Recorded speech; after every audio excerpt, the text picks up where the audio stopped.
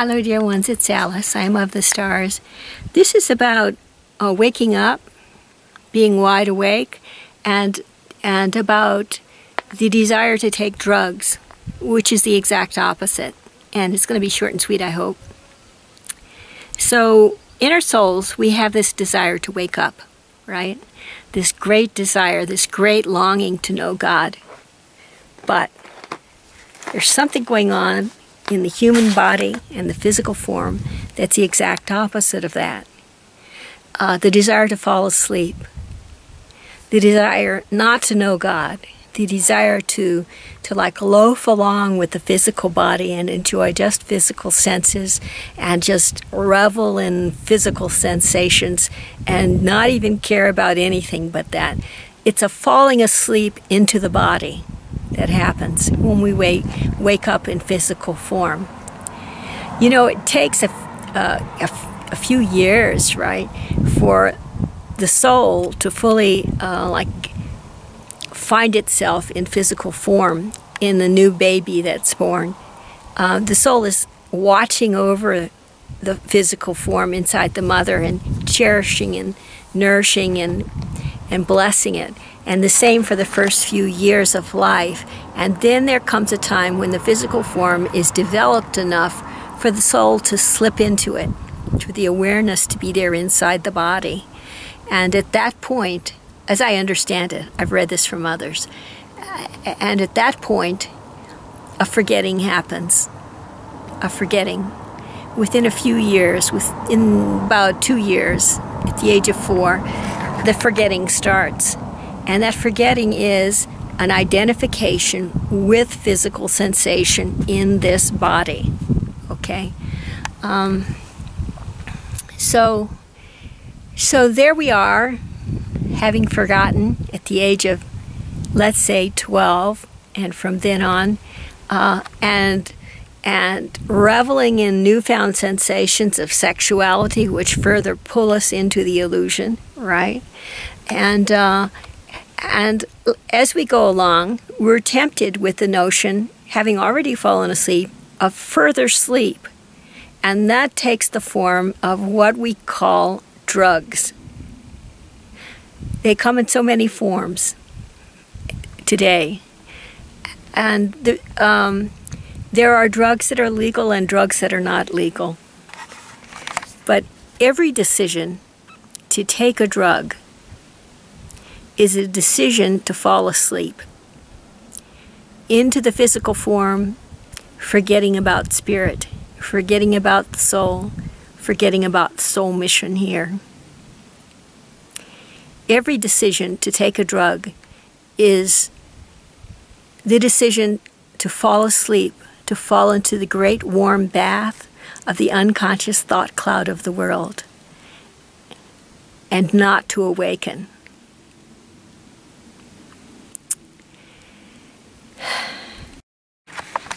Every decision to take a drug is a decision to allow our souls to devolve rather than to evolve.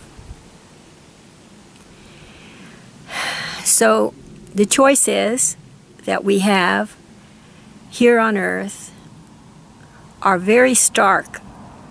We can choose in small steps every day and every moment to evolve our souls towards understanding of God, or we can choose to devolve our souls away from understanding of Spirit and God.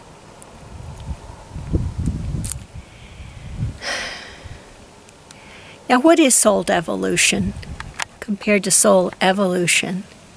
Here's what I feel, and you can decide on your own. I feel that soul evolution is to find within physical form awareness of every cell, of all of our DNA, of all of our subtle bodies and our physical body, of the divine nature of what we are. Okay? We incorporate God awareness and God realization here in physical form. Then as we pass on, it may take many lifetimes, then as we pass on, there comes the time when all that we are as human form unites with God, Source, the One, consciously unites.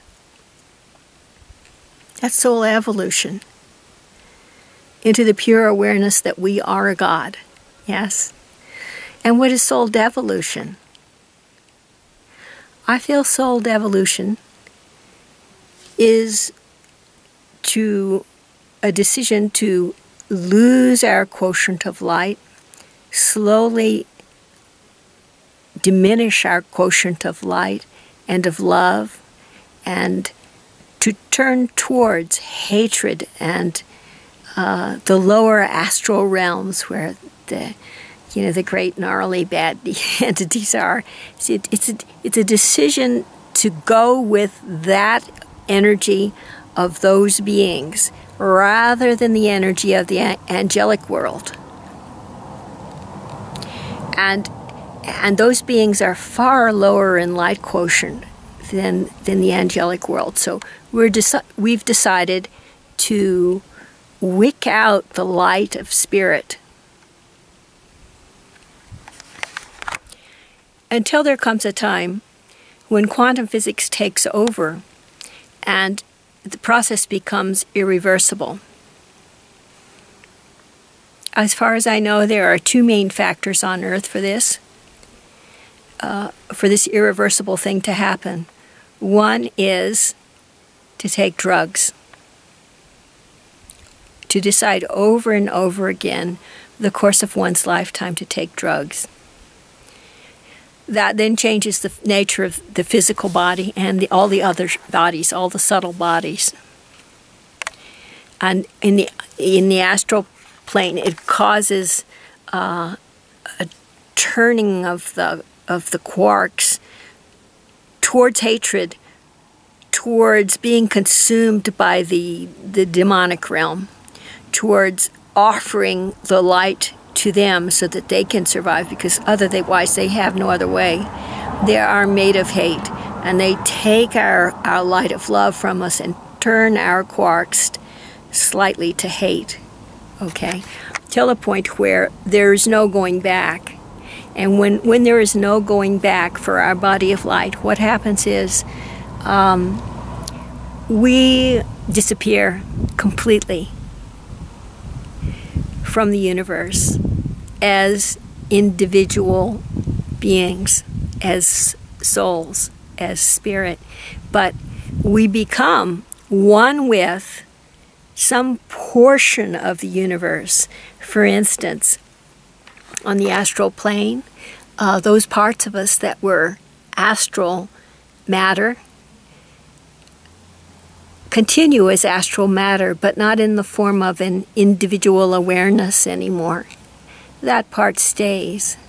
In the physical realm, as you know, nothing remains. In the body of light, that body of light wicks out. And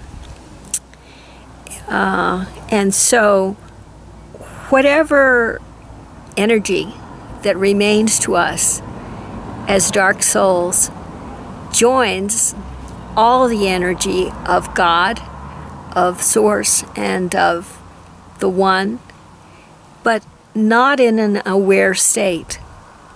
Now, some are choosing that right now, and I have to say that I appreciate, I'm deeply grateful to them for agreeing to participate in the duality experiment, and for being willing to carry the most extreme understanding and experience of duality in their many lifetimes and through their many lifetime choices.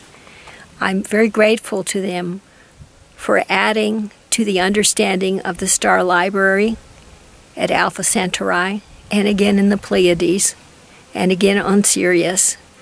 I'm just overawed at their courage in participating in this experiment.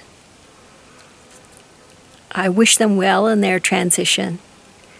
Godspeed to God, for no matter whether we arise in greatest glory to awareness of our God nature, or whether we sink in terror and confusion to an understanding that our ego and our individual nature no longer will exist, we are still God.